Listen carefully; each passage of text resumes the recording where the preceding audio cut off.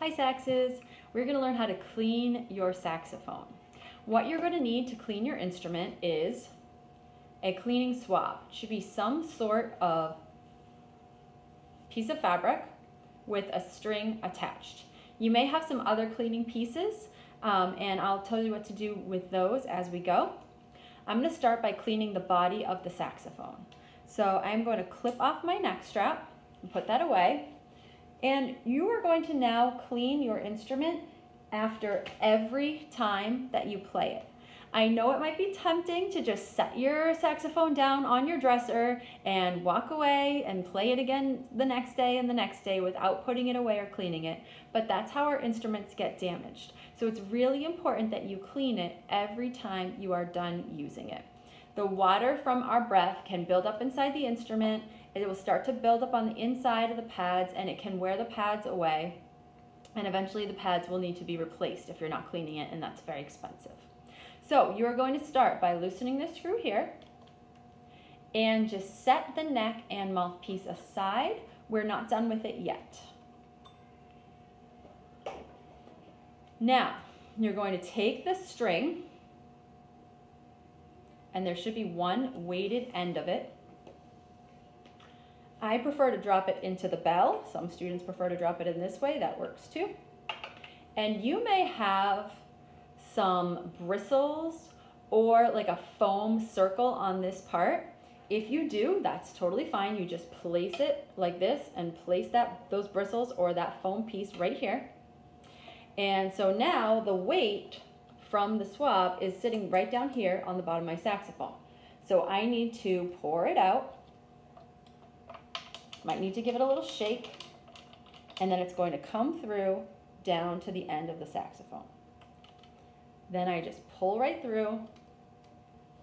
Mine doesn't have those bristles or foam piece. If yours does, you're just going to have to pull it a lot stronger. You just pull it right through, and that cleans out the instrument.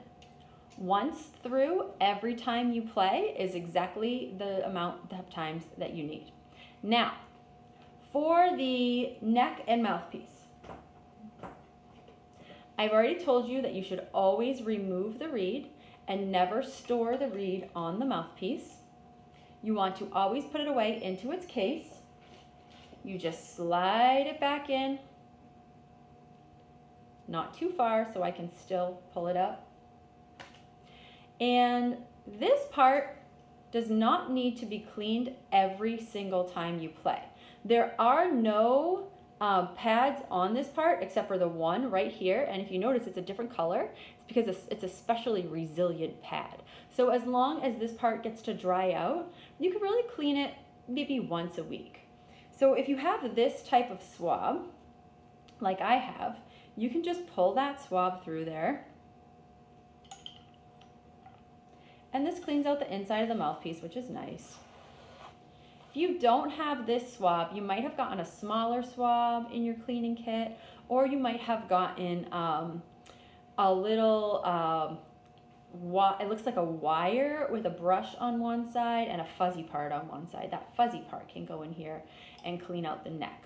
If you don't have any special part to clean out the neck, you can really just take a soft cloth and wipe on the inside here, take the mouthpiece off, wipe the inside here, and everybody, you can wipe on the inside of the mouthpiece with your regular soft cloth, wipe in here, and that's really all you need to do.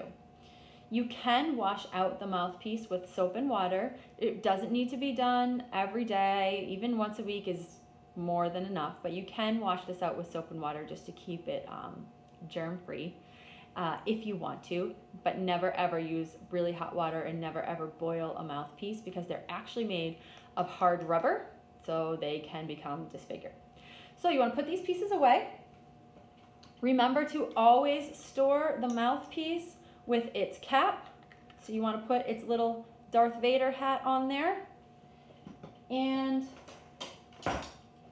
also remember that if your saxophone came with this little cap, you always want to store the cap in there because that protects this piece from getting bent. All right, now you know how to clean your saxophone, so make sure you do it every time you play.